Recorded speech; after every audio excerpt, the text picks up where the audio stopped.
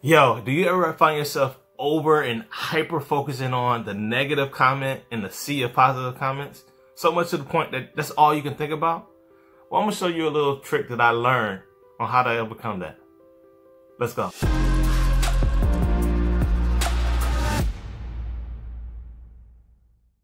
What's going on, fam? It's Nee. Welcome to STEMedia. We want to empower your STEM journey. So if you are a STEM major or thinking about starting a STEM career and need more inspirational and creative content, go ahead and click the subscribe button below.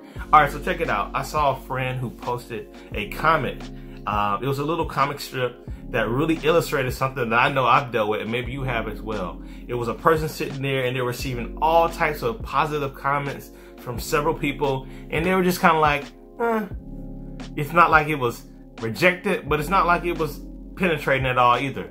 However, there was one negative comment, and the moment that person heard the negative comment, they were like, oh, it's true. Say it ain't so. I am the word. Why? Help me. They were hyper focused on that one negative comment, so much so that they let that one negative comment, that one piece of negative feedback, define how they felt about themselves. That's something we all are tempted to do. Oftentimes it's because we've already been saying negative things in our head. So when that one negative comment comes, somehow we get so hung up on it that we never appreciate all of the positive and encouraging things that we get back.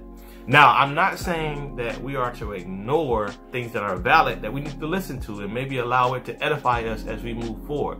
But the fact of the matter is that some of you, myself included, get over focused on that one negative review, that one negative comment, that one piece of negative feedback, that we lose confidence in what we're supposed to be doing moving forward. So what do? How do we avoid this trap when it comes to focusing too much on that negative, that small fraction of negative feedback? I was listening to the Academy podcast with one of the leaders that I admire quite a bit, Dr. Cartenberg. When you're leading something big, obviously you're gonna have a lot of people, a lot of haters, a lot of people that say negative things about you. Well, he said, grab a blank sheet of paper, something like this, like some printer paper that is completely blank, that allows you to really create and do whatever you want on it. You take your pen or your pencil and you put one dot. Can you all see that dot? All right, let me put another dot just in case that one isn't visible. All right, I put another dot right next to it. Can you see that? This is a pretty good camera. All right, let me try one more time. All right, here we go. Here's another dot, right? Whether or not you can see this dot represents that one piece of negative feedback that you got that you're focused on. However, on this big old canvas, there's plenty of room where you can continue to create, where you can continue to make and do the great things that you're destined to do. That one person who commented under our picture on social media, that one person that didn't seem to smile or clap when we got finished with our performance, that one person that didn't quite like it, and we focus so much on that one dot.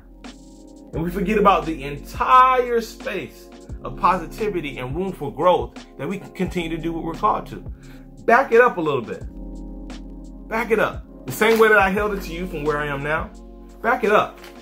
And instead of focusing on that one piece of comment, use this sheet of paper to help remind you that that is just a very, very small fraction in the sea of positivity that still exists about your situation. Whenever you find yourself getting frustrated because not everyone clapped, or getting frustrated because that one person that doesn't seem to get the motive and what you're explaining when you post, let's not get too hung up on that one dot in the middle of the page that is our opportunity to continue to create. So continue to be. Don't let the dot define you. Whatever it is right now, get out sheet of paper, physically hold on to it, go and put a dot. If it's 2 negative comments, put another dot. Maybe it's 3, right? Who knows? Whatever it is, make sure you pull it back and you recognize that that is just a small fraction. Can't let yourself get too focused on that one dot, because there's so much more room for positivity and growth. Shout out to Dr. Cartenberg. Shout out to the Academy podcast for where I got this. I've started using this, and this has helped me to refocus myself in a very tangible, physical way. And if you think this is something that somebody else can benefit from, take it, send it to them, encourage them in their journey, whether they're a grad student, maybe they're a professional, maybe they're someone that's trying to create something that they really are passionate about.